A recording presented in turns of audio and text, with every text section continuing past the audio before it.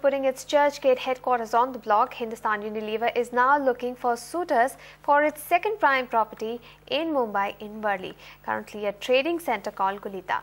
Spread over 1 acre of land, the company is said to be looking to sublease this plot by the end of the year. This is prime property owned by Hindustan Unilever, and it's now on the block for 300 crores.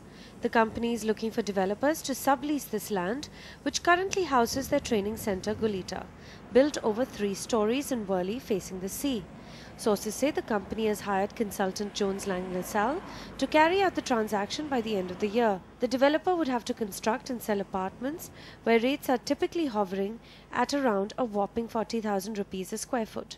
Jones Lang LaSalle declined to comment, but when contacted, the HUL company spokesperson said, "Currently the Gulita facility is being used as a training centre.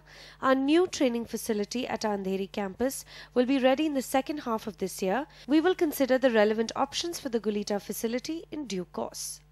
This is now part of the company's strategy to divest non-core assets in Mumbai, such as its Churchgate headquarters, which it has valued at over 400 crores and has been on the block for a while now. Several PSU banks are said to have expressed interest, but negotiations are on with the right deal yet to be arrived at.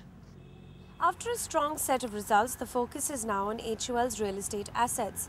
And if the company is successful, it could rake in over 700 crores in property deals by early next year. In Mumbai, Devna Vora for NDTV Profit. NDTV's cricket app, Android and iPhone.